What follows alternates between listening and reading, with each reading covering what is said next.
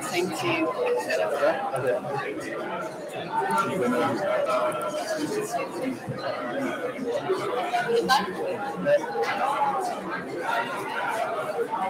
There's a few seats down here still.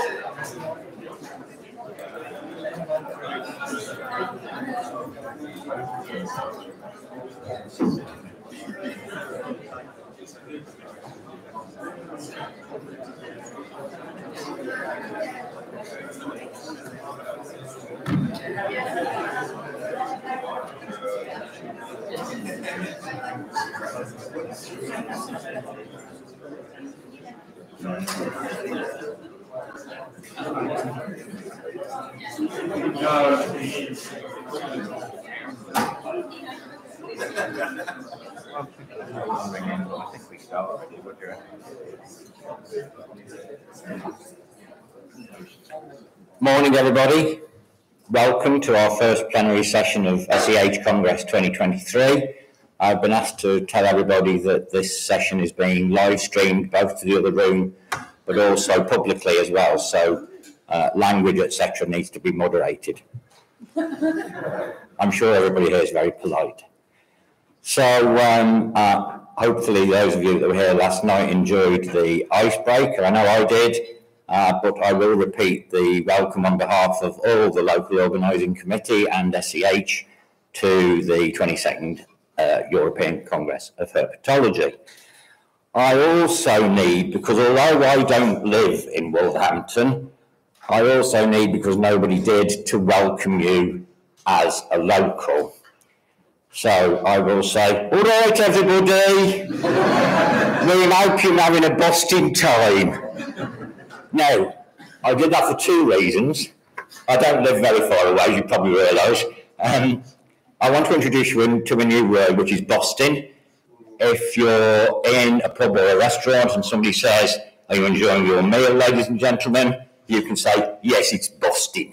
And that means, of course, it's really good, excellent, superb. And the nice segue there is that somebody who's had a Boston impact on herpetology in the UK and elsewhere in Europe is Professor Richard Griffiths. There you go, you see. Did you say I did that? Emeritus Professor of Conservation Biology at the University of Kent, Trustee of Amphibian Conservation, Amphibian Reptile Conservation, that's only the organisation I work for. And also known widely for a variety of research over decades, from conservation of axolotls in Central America to slow worms in Kent and everything in between. He also has the dubious honour of being my former PhD supervisor, so he's got a lot to answer for. But with that, I will leave it to Richard and we will get on, I think. But Richard.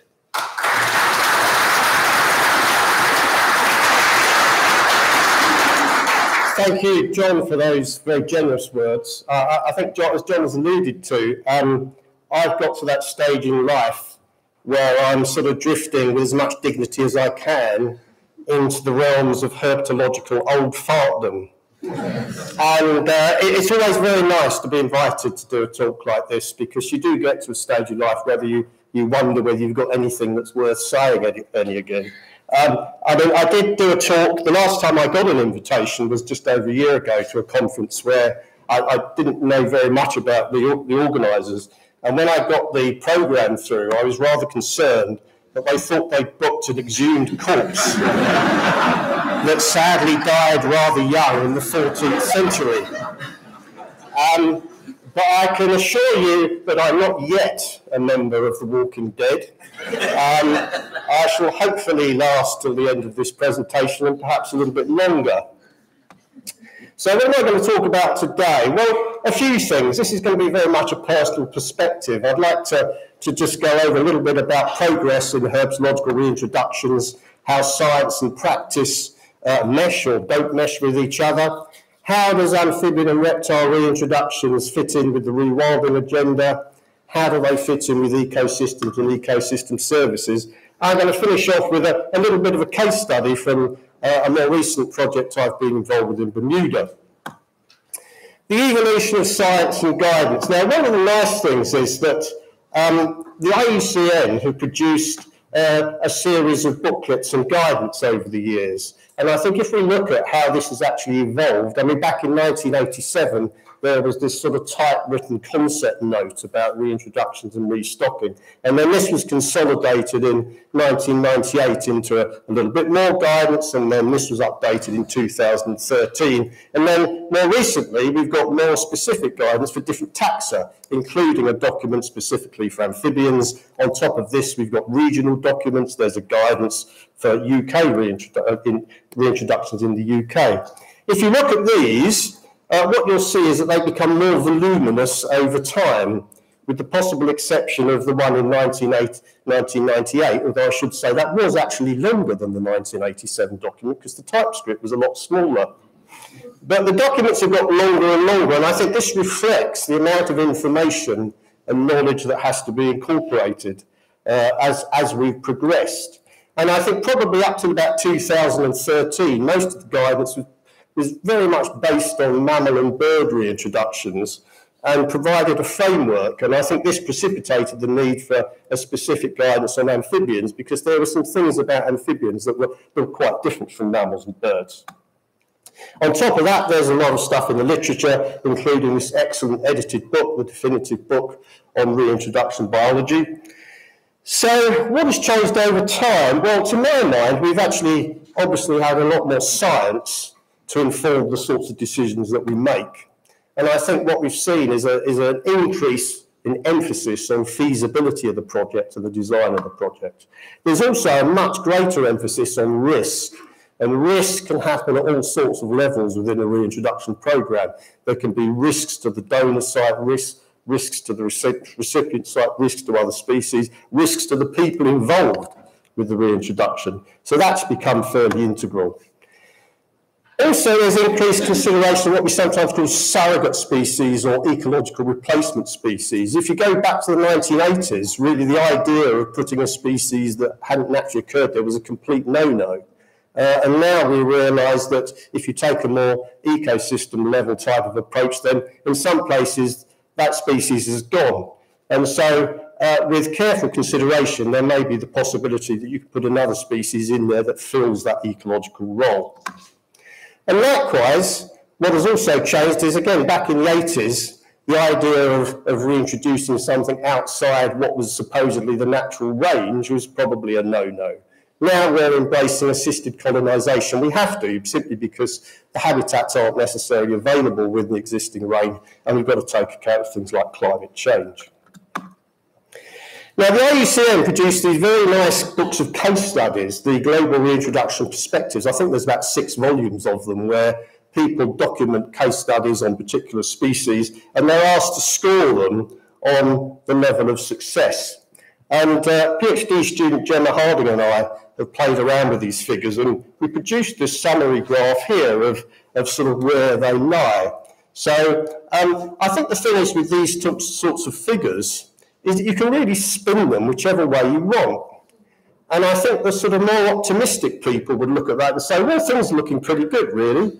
There's quite a few highly successful projects, there's quite a few successful projects, and if you compared these to some earlier analyses, there certainly seems to be an increase in success level.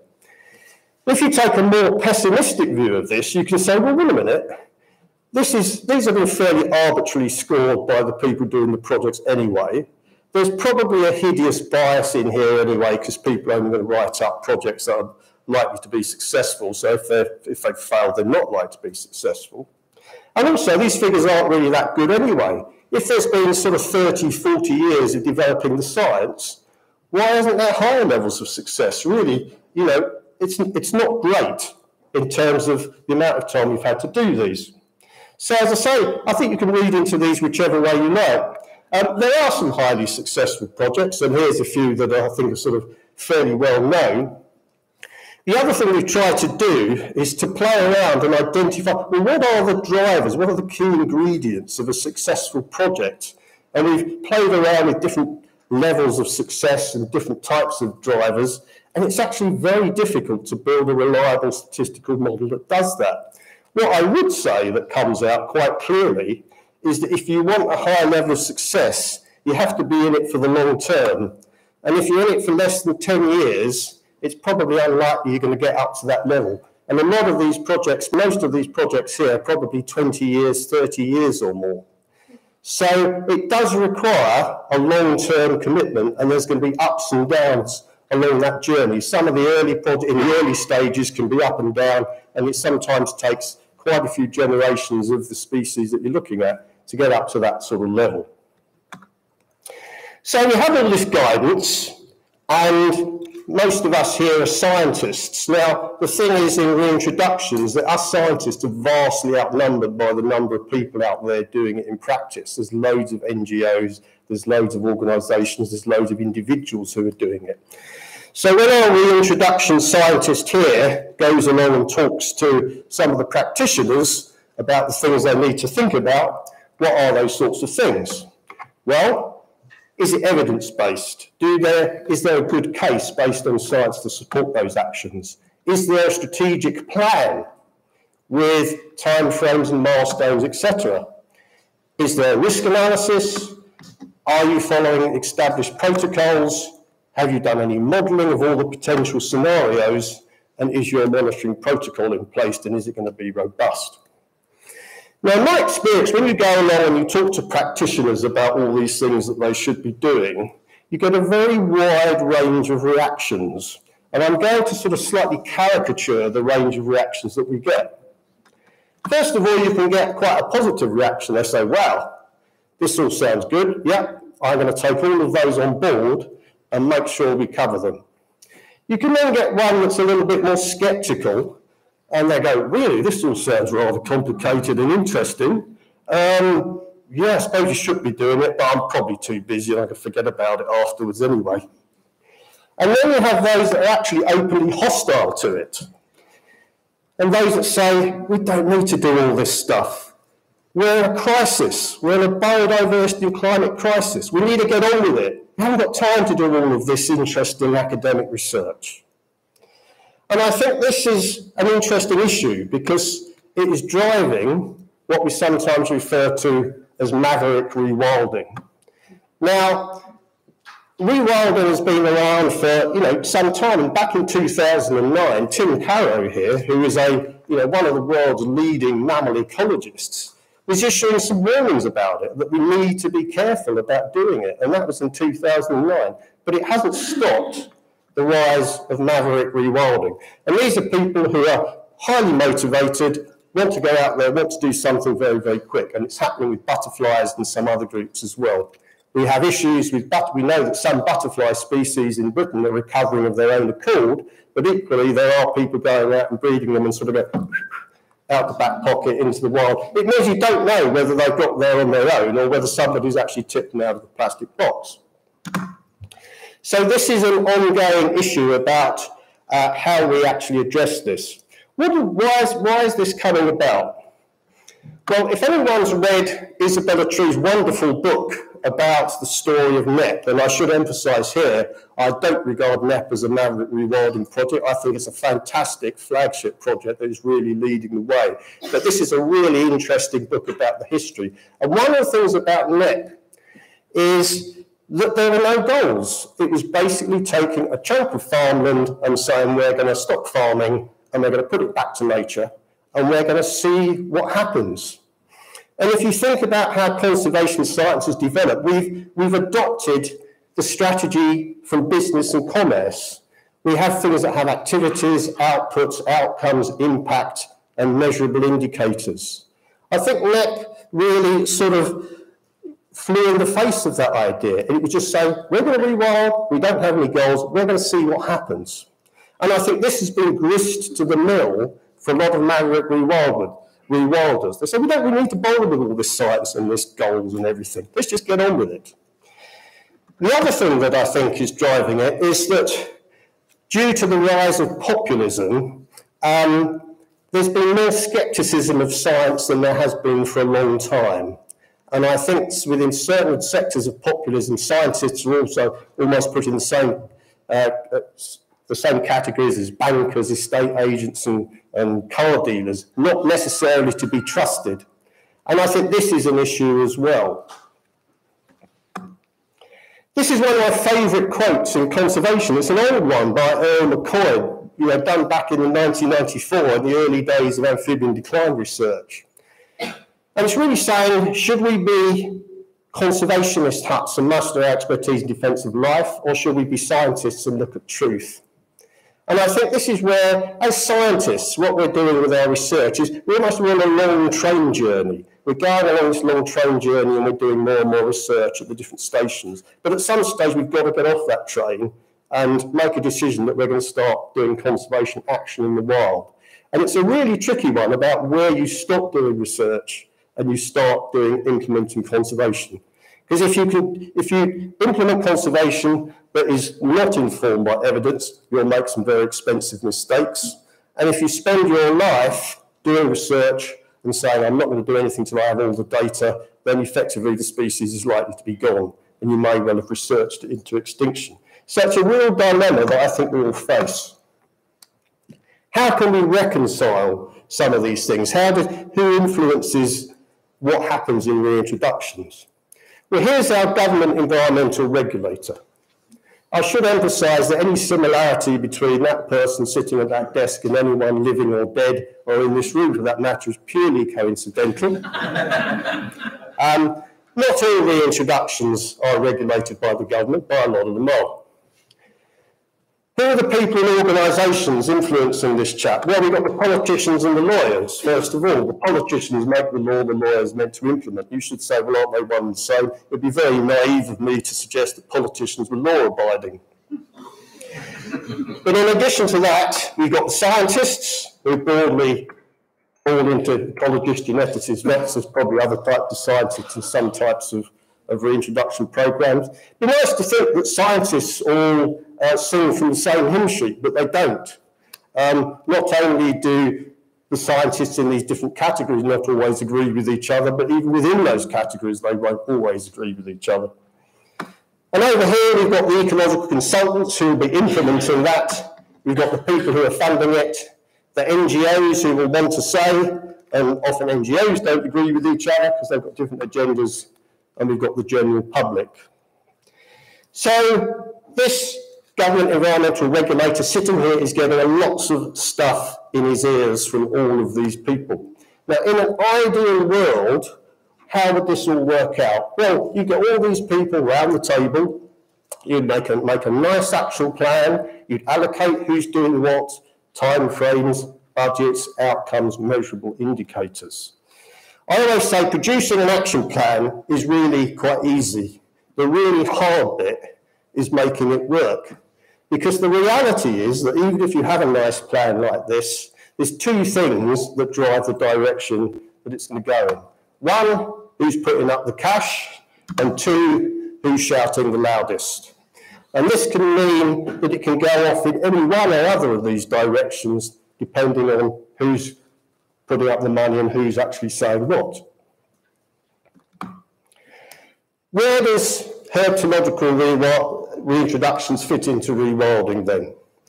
Well, when rewilding sort of kicked off, probably in, I think it was in the 90s, but it really sort of started to gain traction probably in the last 10 to 15 years or so. I was looking and thinking, well, I don't think there's anything new here. It's really doing lots of things that we're already doing, reintroductions, ecosystem services, livelihoods, all of these things are not new. They're all things that we've been doing a long time. And what rewilding did was really put these under one umbrella. So I view rewilding as something that is just really collating a lot of things that were already happening into sort of one package. I'm not going to get into the definition of rewilding because I could spend an hour discussing that. There's a lot of disagreement over that. But I would say that a lot of people don't like the term rewilding because it implies that you're trying to create something that's happened in the past, whereas we should be looking forward. So a lot of organisations prefer the use wilding.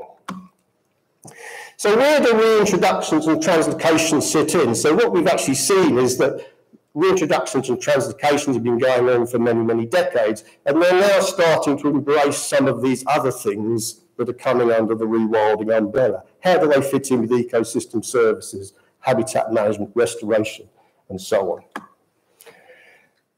Okay, now I think most people in this room have had moments like this young lady sitting at her desk, staring out of the window, thinking foggy thoughts or snaky thoughts, and trying to come up with what do you write in that introductory paragraph to your essay or your thesis or your latest paper. I do it all the time. If you look at a lot of papers on conservation of amphibians and reptiles, this is quite a frequent statement in those opening paragraphs, that they play an important role in ecosystems.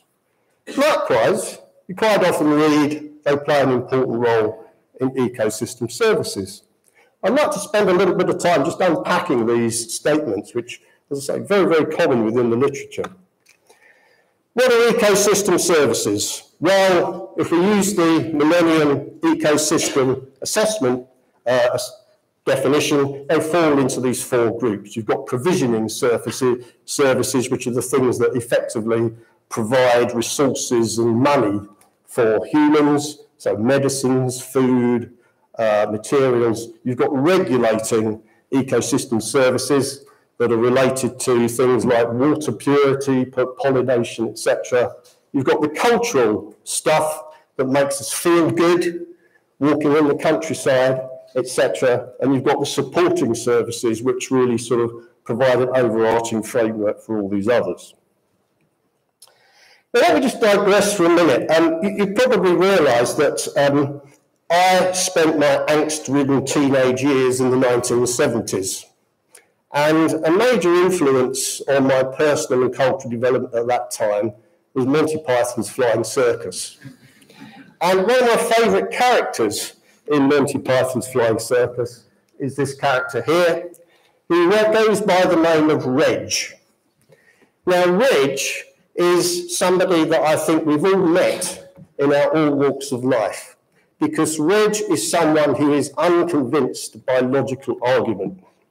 And if we went to Reg and said to Reg, well, what do you think about the benefits of nature? He would say, what has nature ever done for us? You can come back to Reg with some perfectly logical, rational and evidence-based answers, such as pollinates our crops, gives us clean water, mitigates climate change, etc. What will Reg say? Apart from all those things, what has nature ever done for us? I apologise to anyone who hasn't seen Monty Python's Life of Brian, because you're wondering what on earth I'm banging on about. But it's one of my favourite movies. I've watched it time and time again, and it still makes me laugh. So I think what I'm getting at here is that we need pretty compelling arguments, because there's lots of people like Reg out there in all walks of life that are just not going to accept it. So let's have a closer look at amphibian and reptile roles in ecosystem services. There's a lot of great literature out there, actually. There's a few papers. There's this one, which was published in Herp Conservation and Biology by Hocking and Babbitt. There's one that relates to the neotropics, which is worth looking at. And there's another one, there's a contract that Art Trust did for the Welsh Government, which, like a lot of government reports, is buried in some dark and dim dungeon of their website, and it is hard to unearth, but here's the link. And this is a very good one, because it goes beyond great-crested newts. It actually highlights a lot of the wider issues of ecosystem services. If we look at what these are saying, and what they're not saying as well, what about provisioning services for amphibians and reptiles? Well, to my mind, there's no doubt that amphibians and reptiles can contribute to provisioning services in terms of food, in terms of goods, in terms of medicines. And I think there's enormous potential at the moment with all the work that's been going on amphibian disease, on antimicrobial peptides, possibly opiate substitutes, all these sorts of things. All of these are provisioning services. However, I do struggle with these arguments a little bit, because all of these things that we use these species for are also creating enormous problems. We know that trade and collection of species in the wild in many parts of the world is an enormous threat. Xenopus, toads, probably the most widely used amphibian for biomedical purposes, been spread around the world. It's probably spread chytrid around the world as well. So I do feel very uneasy about trying to stress the importance of amphibians and reptiles in provisioning services, because it's almost really propagating a lot of the problems that they're actually going to be facing. What about regulating services? Well, we know that amphibians, tadpoles, and some adult salamanders will regulate things like mosquito larvae. They will reduce the densities of those. We know that tadpole will affect the algae in a pond. We know that frogs and other species will eat agricultural pests. And these are often used as arguments for regulating services. To my mind, what is missing here is the link has not been made to improved agriculture, and the link has not been made to improved yields or reduced diseases. Whenever I'm talking to people about if I could put a garden in their pond, one thing is they often say, well, if they could give me a load of mosquitoes. And so we try and argue, well, yes, but if you have a real balanced pond, then it'll all be controlled. There's actually, if anyone has any evidence that this link has been made, and it's an extraordinarily difficult link to make, because it's from a research point of view, then I'd like to hear about it, but I do struggle with that one as well. Cultural ecosystem services, I think these are really underplayed, because I think amphibians and reptiles, historically, artistically, in literature, have played major roles in our culture over the decades, over the centuries in many words. I don't think we pay so much attention to these because as scientists, we like things that we can quantify, that we can put numbers on, and you can possibly do this with provisioning and regulating services. Much harder, it's much more ethereal to do this with the cultural ecosystem services. So I think we underplay this. A project that I've never persuaded any students to take up is to go into a gift shop and look at all the gift cards and count the numbers that have animals on them. My hypothesis is that after dogs and cats, frogs would be pretty high up there. So there's a dissertation project if anyone would like to give it a go. Very easy. And then we've got supporting services. I mean, again, I think amphibians and reptiles undoubtedly play roles within these cycles, whether they play overarching roles that are going to lead to something that you can actually point at and say that is resulting in human benefit by providing ecosystem service, I think is very challenging. What about the other taxa? Well, other taxa, beavers, there's no doubt. They are ecosystem engineers. They provide ecosystem services. They will result in ponds. They can clean water and things like that. Bison, I've been peripherally involved with the bison project in Kent. Contrary to what you might hear, we haven't got sort of bisons wandering alongside the M25 all over the place. They're actually in a very large enclosure where they're being used to manage the woodland. And there's no doubt that they will have an impact on the woodland. We're not entirely sure what sort of impact it's going to have. That's what's being measured at the moment. But bison, they're going to have an impact. Pollinators, there is an insect apocalypse that is likely to affect food security. There's a link that can be made directly to humans. And then birds of prey. Sea eagle tourism in Scotland, it's worth millions. I don't know if anyone has read George Monbiot's book, Feral. He points out that if you look at Wales, the amount of income that comes into Wales through nature tourism and outdoor activities is 4 times the income they get from sheep farming. And sheep farming, if you go to Wales, the first thing you can see across the border is a sheep, because they are all over, I think it's probably 70% of the landscape has got sheep on. So these are all things that you can make direct links to ecosystem services with. So to my mind, what we need to do with amphibian and reptiles is to try and be much bolder about getting involved with these other projects, make them part of a bigger thing rather than trying to argue the case for them individually. And again, there's some nice projects that's already happening. Here's a good one happening down in Dorset that involves 7 NGOs coming together to create a super nature reserve, joining up a lot of the heathland areas there. So this is the sort of project that I think where amphibians and reptiles can be embraced within bigger projects, and it's the projects that you can actually point to that provide the ecosystem services. That said, I think there are some challenges in terms of habitat management and restoration with amphibians and reptiles. Here's a lovely bit of heathland with reptiles on it. As you can see, there's not many trees. Now, one of the other things that is, fundamental to the rewilding agenda is reforestation and carbon sequestration. So herpetologists, do they do reforestation? No, they tend not to. They tend to do the opposite. I put my hands up. This is a log pile that I created. Well, I tell a lie, I didn't actually do the creation because the logs were a bit too heavy for me. But these rather fitter, younger students and volunteers did the lifting, and I did quite a lot of pointing. But we were quite proud of that log pile. And every year, this is at a site that we've been monitoring for about 25 years, I have discussions with Forestry England, who manage the site, say, can you take a few more trees down, please? What about ponds? You often see stuff on websites and NGOs about wetlands being good for carbon sequestration. Is that true? Well, there's a bit of evidence that's starting to emerge that suggests it's a little bit questionable. It's complicated, and I'm not a geochemist, but it depends a lot on things like sediment flows and rainfall and things like this. But certainly ponds will absorb carbon dioxide and methane, but they also can release it as well. And this paper, which was published in 2016, looked at small ponds. And they worked out that if you look at the surface area of lakes and ponds globally, small ponds comprise about 8.6% of the surface area of lakes and ponds globally. In terms of carbon, they account for 15% of carbon dioxide emissions and 41% of methane emissions within that category.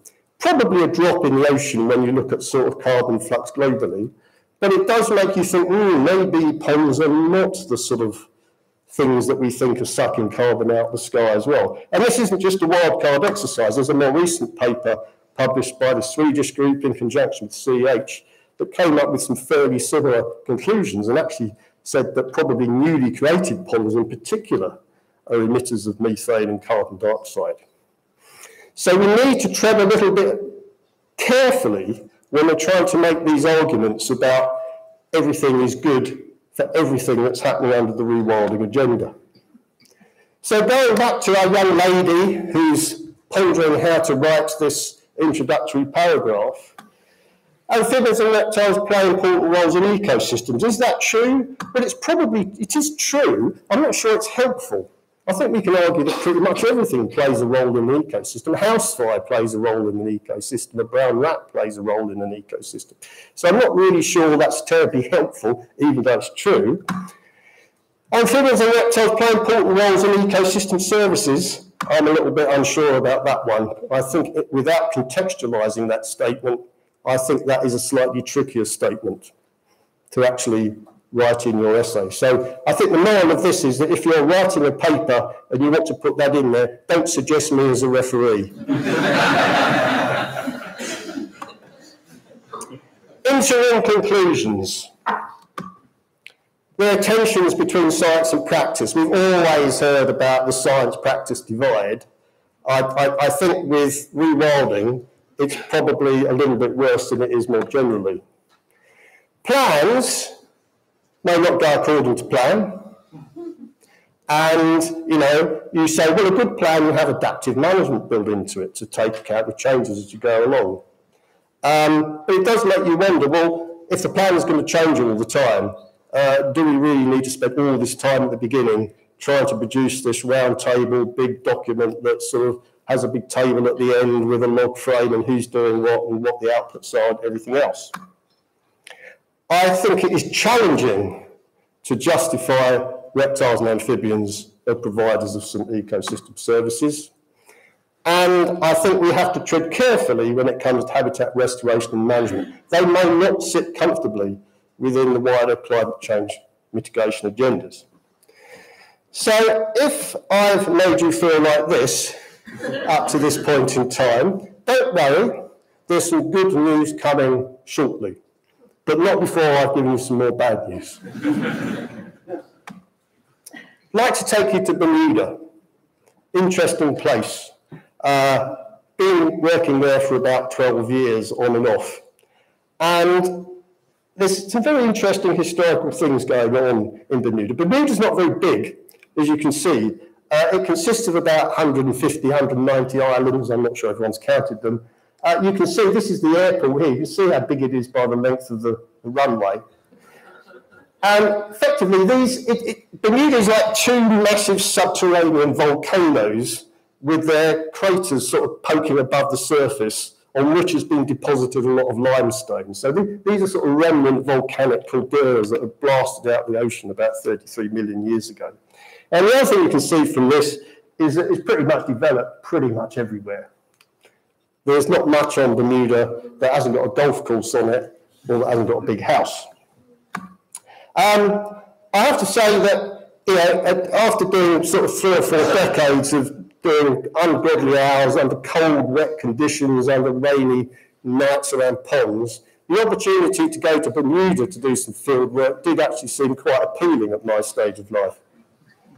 And the reason I went there was to look at this species, the Bermuda skink, which is not only the only endemic reptile in Bermuda, it's the only endemic terrestrial vertebrate on Bermuda. So there's a diamondback terrapin as well, which I shall mention, but that's sort of semi-aquatic, so it doesn't really count. But this species is of tremendous importance.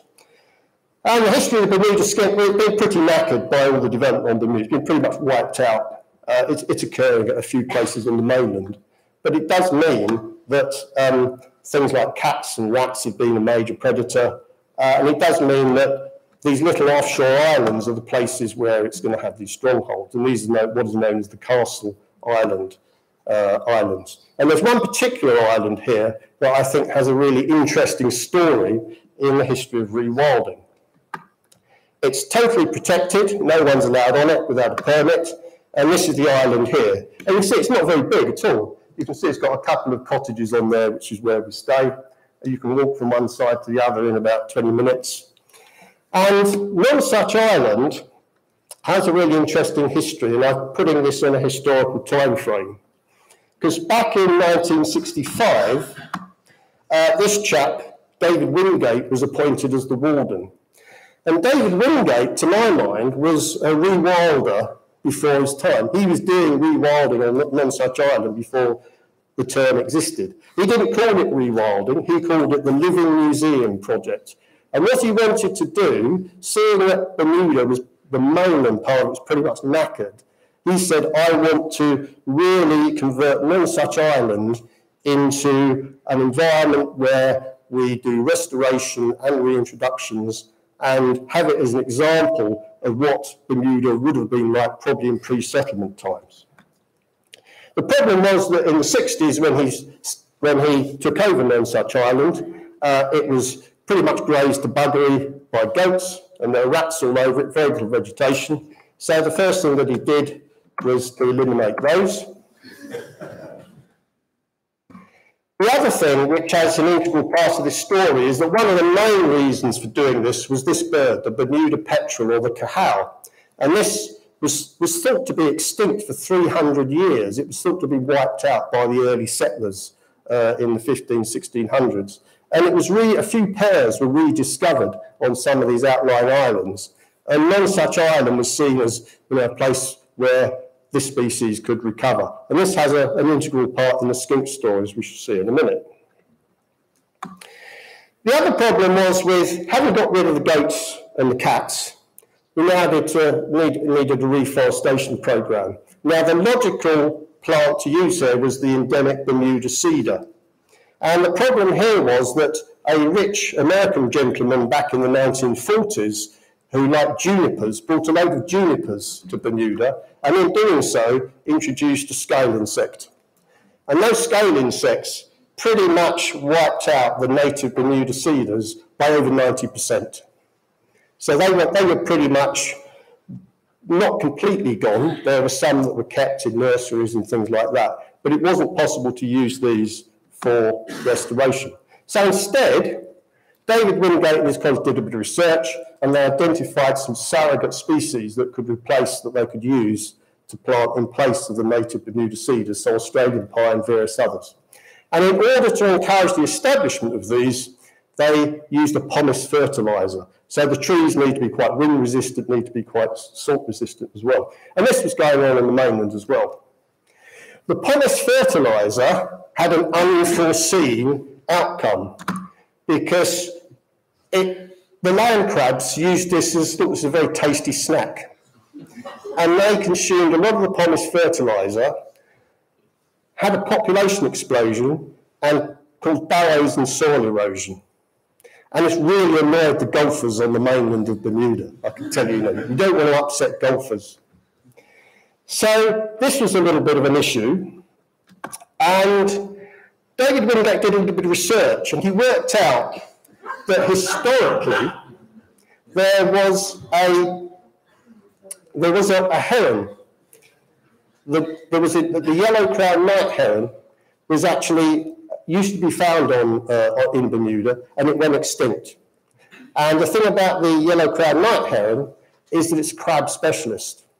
So there was some research that was done that thought, well, let's put back this crab specialist eating heron to control the crabs. So 44 yellow-crowned night herons were introduced.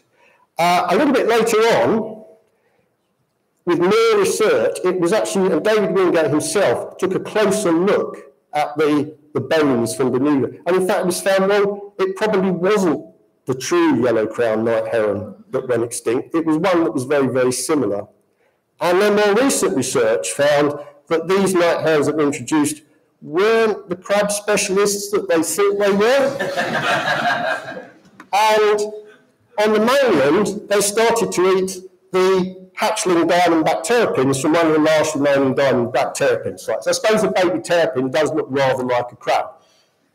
So they started to hit those, and there was also a suspicion that they were taking amphibians and reptiles as well, possibly having an impact on the Bermuda skeet. So here was an introduction made with the best evidence at the time, but later research said, well, actually, that probably wasn't a very good idea. So that was in the 70s, early 80s. Let's go back to 1905. Jamaican anoles were released because there was a fruit fly problem in Bermuda. And it was thought that these can actually help control the fruit flies. They spread right across Bermuda. I think people think they're very nice as well. I mean, anoles are. I mean, they're very, very characteristic. That jump. There's like monkey lizards jumping around with displaying their flaps and everything. They've got big personalities. So I think a lot of people will have some of those in my garden. So it became widespread across Bermuda, and it was found that they really didn't control the fruit flies, but they started to eat the beneficial insects, including the parasites of the scale insect that had been introduced accidentally, that was killing off the Bermuda cedars. So they were a problem as well. So, and this is before David Wingate's time, they think, well, let's introduce great Kiskades from Trinidad to control the anoles that are eating the beneficial insects and the parasites of the scale insects that are killing off the Bermuda cedars. Of course, what did the Kiskades eat? Bermuda skinks, the endemic Bermuda land snails, and indeed the endemic Bermuda cicada, which subsequently went extinct, probably due to the Kiskades. So another case of, at the time it seemed like a good idea, but turned out to be a bit disastrous. Another facet to the story, David Wingate put 2 ponds in on Nonsuch Island. And there's very little fresh water on Bermuda. There's no rivers. There's a few sort of semi-brackish pools. But he wanted to help recover this species, the Bermuda killifish, another endemic 2 species on Bermuda. And he thought putting 2 ponds in here on Nonsuch, we could reintroduce them. 2 very nice ponds were created. What did they attract? Cane toads. Cane toads colonise the ponds. In one report, David Wingate was out in his boat and he actually saw a cane toad swimming through the sea towards Nonsuch Island. So those impact the skinks as well. So these ponds are still there, but there's now a damn great fence out around them to try and keep the blooming cane toads out. So, what does this boil down to? Well, the Bermuda skink has almost a perfect storm of threats to it. And a lot of these stem from sort of very early on development-related threats. And a lot of them stem from what was at the time thought to be a very sound way of controlling other problems, but subsequently turned out to be rather disastrous. Is there any good news? There is some good news. Let me take you back to the Bermuda petrel or the cahal. One of the things that was done with the cahals was that they had no nesting sites. They were being wiped out by hurricanes and the cliff falls and things like that. So these artificial nest sites were developed. You've got a long tunnel and then a nest chamber at the end. And these were built and they were put all around the island. And these were very, very successful. And they weren't only used by the cahals, they were also used by the skinks. Skinks loved them. And in fact, to do a bit of research on what was going on to monitor the nestlings, some cameras were actually put into the lids. And so you have this webcam looking at what's going on in the cahal's nest. And not only were the skinks using them, but they discovered that there is a sort of mutualistic relationship. This large grey blob in the middle is actually a cahal chick. It's a big thing. And the skinks will actually go in and they will eat the feces, remove the eggshells, remove parasites from the nests. So there's an agreement between the cahals and the skinks. So the skinks act as like the daily house cleaners that come in and clear up, and they get a better bit of protection as well. And Jerry Medeiros, the current warden, there's data that's still being collected, believes that there is, where there are cahals, you tend to get more skinks, and you get higher survival cahals if there are skinks cleaning the nest and vice versa. This has received quite a lot of interesting publicity, so it's been in the news, and in fact there is a live webcam, Cahal Cam, where you can go on and you can sort of look in a cahal's nest and see if there's any skinks running around there as well. So it's quite a big PR thing in Bermuda as well. This is, again, important for the sort of more cultural ecosystem service type of arrangements. There's a little bit more good news. What about the skink on other islands? On Nonsuch, there's a skink population that's probably stable. Because the other places you've got all of these threats, it's quite difficult. So really, what you really want is to try and find an island that has got no rats and no cats and minimise threats, or where you can control them. So this means you need to go for these fairly small islands where you can actually keep on top of the predators. You can't really do anything about the Kiskadees because they're going to fly in. I mean, you can shoot them if you see them, but I mean, they're going to come back again. You can chase away the herons if you've got, you can walk around the island in 10 minutes and chase away the herons. Again, they probably will come back. So really, there's a sweet point between having islands that are small enough to manage, but big enough to support the skink population. And this is another island, it's called Trunk Island, and it's run by the Bermuda Zoological Society. It's very small, smaller than Nonsuch Island. You can walk from one side to the other for about 5 minutes. I had my birthday here last year, which was very nice. And Chester Zoo is the only zoo that now is breeding Bermuda skinks. So they have a breeding program. They have an off-show facility called Skink Pods, and they've been breeding Bermuda skinks with a view to colonising places like Trunk Island. And last year, we went out and did an initial release using soft release enclosures like this. Bermuda skinks, I mean, anyone who's worked on skinks, they are the scattiest of animals. They're not on show at Chester Zoo, because I think if you put them on display to the public, someone staring at them, they'd have a collective nervous breakdown. I mean, you never see them. So they're really difficult to monitor. But some news that we got just a few weeks ago was that a baby skink has been seen on Trunk Island. So it sounds as though the ones that were released only last year may well be breeding. As I mentioned at the beginning, you probably need 10 or 20 years to really follow up. So this is really right at the start. So I think if you invite me back to the 42nd meeting of the SEH, when I shall no doubt look more like Mark O'Shea than Mark O'Shea, I may be able to produce a more conclusive update on the Bermuda skinks. So the positive news. So you can stop crying now. There is some good news here. Reptiles and amphibians are good models for reintroduction projects. I haven't talked much about this because that's something I've banged on at numerous other presentations, but there's things you can do with reptiles and amphibians that you really can't do with a lot of other species. You can move them around in small boxes. You can capitalise on high fecundity and large numbers of tadpoles. You haven't got to worry about amphibians and reptiles eating sheep or killing your children as they lie in their cots, which is a concern for some other species. So overall, I think they're really good candidates and good models for reintroductions. They play important roles in cultural ecosystem services. Let's promote that aspect. Let's not be hung up on the commodification of ecosystem services and everything has to have a price on it to make it good. I don't think the public give a toss about that. I think it's just scientists are hung up on it. I think the public really love this idea about cultural ecosystem services more than the other things.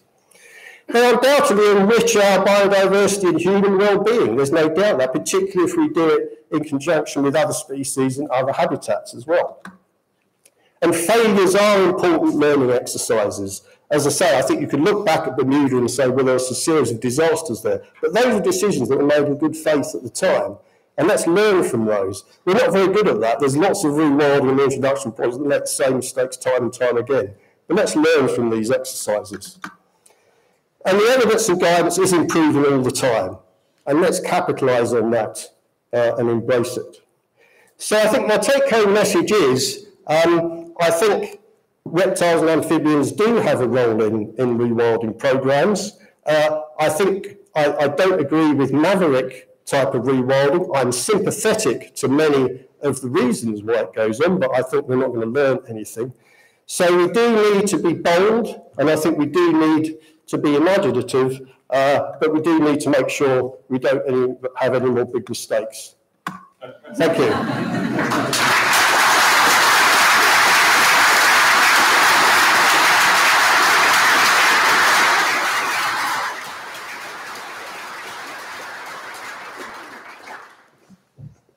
Thanks very much, Richard.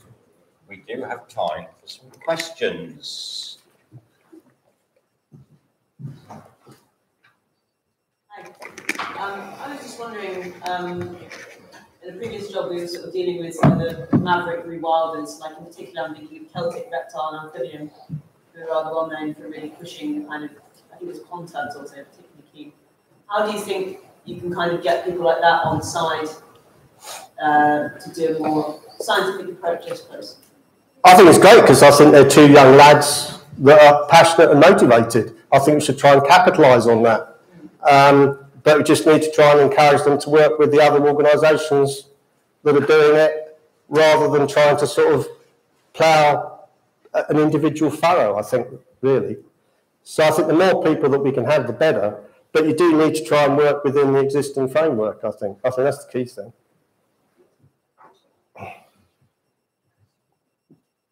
Richard, it's a great talk as always. Thank you. When you have the general public on there, what you didn't mention within there is landowners and local communities. Would you like to tell us a little bit about? Yeah, I mean, I could have expanded those stakeholders. Yeah, I mean, there's economists, there's social scientists, landowners and stakeholders as absolutely as well. So yeah, I mean that adds another complexity, and I think landowners are they're varied. Some embrace it, and some are hostile to it. Depends on really where they're coming from. And I think whenever you're developing a project like this, I always think that when you go and start a project and you have this complex stakeholder landscape, the thing to do is to do a lot of listening. don't do too much talking. Just go out and listen and get a sense of all the organisations, all the individuals, and where they are coming from, I think. And I think too many organisations go, right, you know, we're the experts, let's go in here, I'm going to sort this out. And that will always cause problems, I think. I mean, another overseas project I was involved with that involved a reintroduction, and as tactfully as I could, I said to the government, you know, have you looked at the IUCN and guidelines? Because they clearly hadn't. And they took umbrage at that. They said, we don't need to look at these guidelines, we have our own national guidelines. So even something as, you know, tactful as that can put people's backs up. So I think be prepared to do a lot of listening, work out the relationships, and then try and, you know, work within the partnership. The other thing I've always found about partnerships is that every conservation project I've been involved with, there's always been a wild card, which is an individual or an organisation that says, I don't agree with what you're doing, I don't like it, I'm going to go around and do my own thing. And they're not involved at all, and you never really know what they're doing. And it causes, you know, it causes a lot of problems for government agencies. A lot of government agencies, oh no, we don't know what they're doing either. But, so, I'm not sure if that's answered your question. Any more, sir? Thank you. I was wondering, what's your thinking about those species which throughout Europe are not part of any natural ecosystem any longer? I'm thinking more of natural toads, green toads, yellow-bellied toads, which at least for example, Europe mostly are connected to lignite mining since their original habitats come to 20 years ago. So would you say they can't be restored? Should we just give up on them throughout Europe? Yeah, you mean the ones that are sort of subjected to anthropogenic, you know, they rely on anthropogenic disturbance in order to, yeah, no, I think we should, I don't think we should ever sort of take anything out of the toolbox and say we're not going to do that. I mean, they may not contribute directly to obvious ecosystem services, but you know, culturally they're important. And you know, we should celebrate. We should celebrate these species for what they are, I think. And if you can, you know, I think conserving species in shifting habitats is always going to be difficult because you're always working within, you know, conservation is, well, what is the area within which you're working? And if you're working with like green toads, which are sort of like breed in this mine here, and then when that fills in, they move over there, then it becomes more problematic, I think. So I think there are some difficulties in there, but I wouldn't dismiss them. I think you should try and embrace them. Excellent. I think the idea of celebrating toads is a brilliant place to end your plenary. Can we thank Richard once again? Thank you.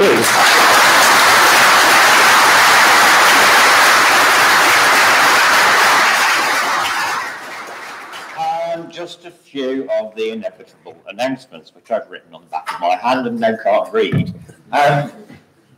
Some people have apparently put their names down as on places for the gala dinner who don't have a ticket.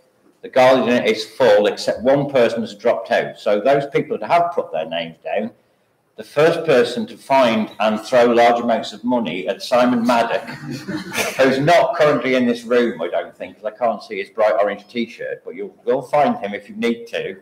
Okay, so that person wins, and so when I say wins, gets to pay for a gala dinner, if they want to go still. Well, it's fortunate. Yeah, well, it's fortunate, yeah. Oh, start with £100. Secondly, I'm reminded to tell people that there is a silent auction going on the Amphibian Reptile Conservation Store, including books from the late collection of the late Tim Halliday, many of which are signed. Mainly, I'm reminding you about this because you can bid for your books and the auction will end at Thursday lunchtime, so you'll be able to collect them then. And lastly, you'll be pleased to hear another reminder that the conference photograph is at 14:40. You'll all be milling around having your lunch and enjoying refreshments. So somebody will come and wave at you and shout, and we will go somewhere or stay there perhaps. But anyway, I've asked to remind you it's 14:40. And that ends our first session of the Congress. Thank you very much.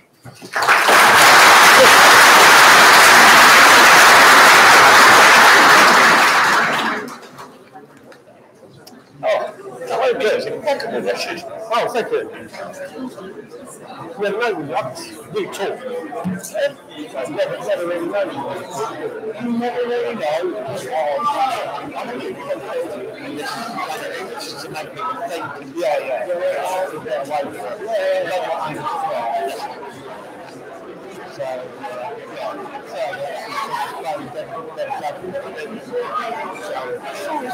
I know Simon said yesterday that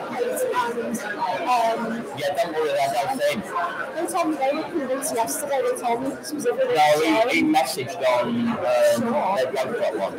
100%. Yeah, because I asked him, what should I say about the Rewilding dinner before listening to talk? Because I emailed 4 people this morning saying we can't do it, you asked them, and I was told to email them saying no. Okay. Maybe check with him, what did I ask him? Honestly, I asked him, he said that one space. And Kate and Sharon are. One person dropped out and told us and asked for their money back, and we said we can't refund them because it's been ordered. Yeah. Only one person didn't turn up yesterday, so as far as I knew, it was only 2. Well, but obviously I've not been around. Yeah. Sorry. I think he got squeezed on some system and obviously I know I think he got squeezed on the place. I'd say that. Honestly, like, I give you my word, it's like came down here. What we can say about You want to copy your presentation?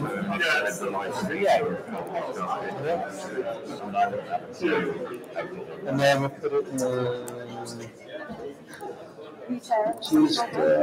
no, Rob next. And what you chair? No. Let's stay here now. Let's put it with your name. Is it Edgar?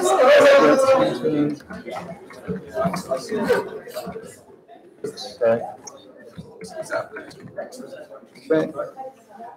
So you're on first. Yeah. Let's check how to pronounce your name so I don't mispronounce it. Okay, it's Mijay. Okay. Try and get it right. So when you're presenting, Sorry, can I? let's have something for the stream. So that's right. John mentioned it was going public. Is it just the plenary that's going? Yeah. Yes. The other one's being streamed, but only in that room up there. So it's not. There's a microphone here, just so you'll be able to, if you stand here, people will be able to hear you. Otherwise, there are, if you'd rather walk around, there is two. I think I will stay here Happy because I want to use the presenter view. Perfect, yeah. No problem. And then it's being streamed through that camera there to another room, because this room might be full. And there is a clicker there as well if you need it. I'll be sat just here, and I'll hold up, Simon's brothers. Just near the end, I'll just say, and then hopefully we'll have time for questions.